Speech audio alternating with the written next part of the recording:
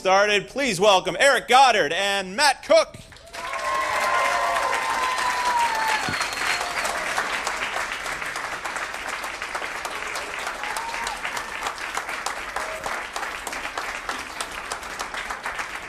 up the mic there. And not just these two guys. Special guest as well. Everybody say hi to Tonka.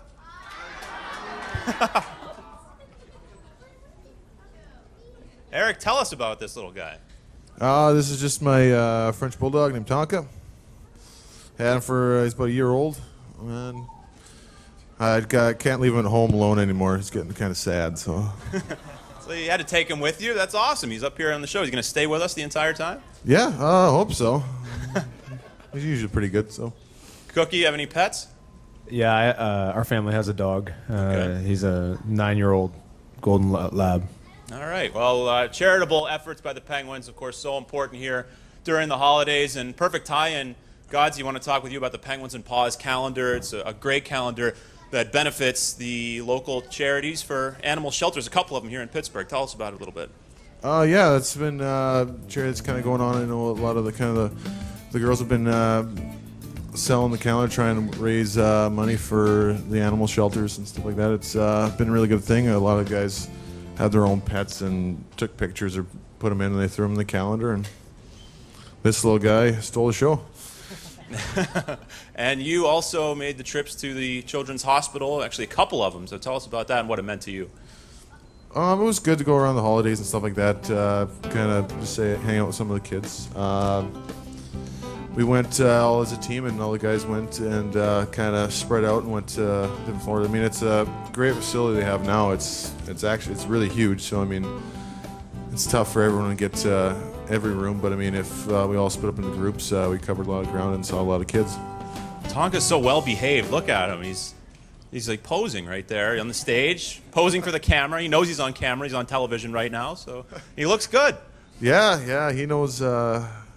He knows when people are checking him out. So, Cookie, let's talk about some charitable efforts of yours. First of all, up in Ontario, the Cooke Family Foundation of Hope, big part of your life. Tell us about it a little bit. Yeah, I mean, it's something that my wife and I started 3 years ago, September, and unfortunately, we had a loss in our family, and knew we were going to do something, but just had to wait until it was okay for my brother-in-law and his wife to have their story told. And our website's foundationofhope.ca, and the whole story's there, but in a quick just that we had a niece that was stillborn at 38 weeks, and her name was Hope. Okay, and tell us about your day with the Stanley Cup, because I know you raised money for the foundation. Yeah, you're allotted a certain amount of time to have the cup in public, and we maximized that. Had spent 3 hours doing a signing, and it was $5. You get an 8x10 photo of that incorporated our foundation and me holding the cup up, and then they also got to take their own picture with the cup. It was $5, like I said, and all of the proceeds went to our foundation, which in turn went back to the community. All right, well, coming up, we'll have more with Matt Cooke and Eric Godard. And up next, Penguins Insider with Mario Lemieux behind the bench. Dan Potash will be taking a look at that. So we'll be right back on Inside Penguins Hockey, presented by Comcast.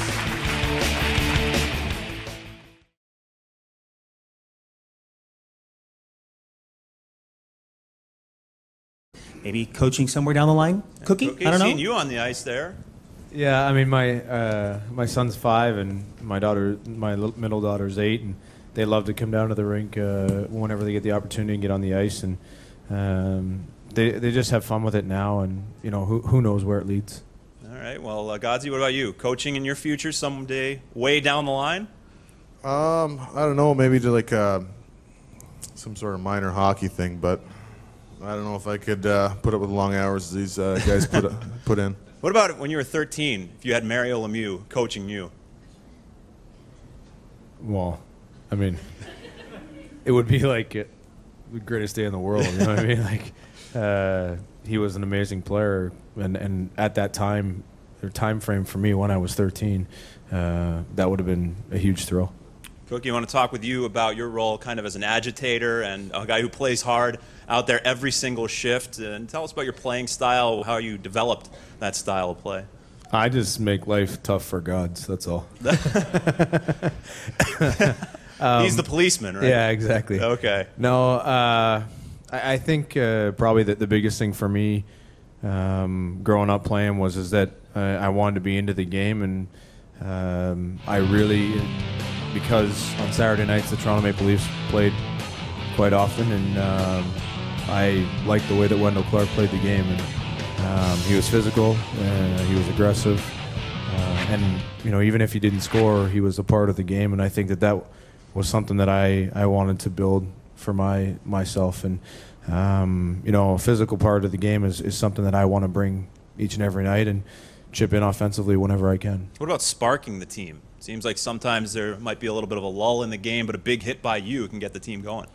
Yeah, I think that big hits are contagious, and I'm thankful that I'm not the only guy. We have Brooks Orpik that goes out there and throws the body around pretty good, and Eric does, and Craig Adams does, and there's a bunch of guys, Mike Rupp, that go out and when they get the opportunity, they're going to make the hit, and it's usually a big one, and it's fun for our team, and like I said, it's contagious. Eric, how about for you, the role of the policeman out there on the ice, and how much pride do you take in the fact that when you're out there, nobody's going to mess with your teammates?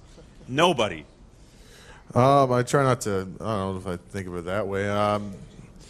But just trying, that's kind of the role in the team, and it's definitely a good team to be part of. I mean, like Matt was saying, with him being physical, that's one of the aspects that we want to bring to every game, whether it gets to what I got to do or not, and it's different. But definitely, like you said, like a big hit can spark the team, and I know their line with Jordan Stahl and Kennedy brings a lot of energy.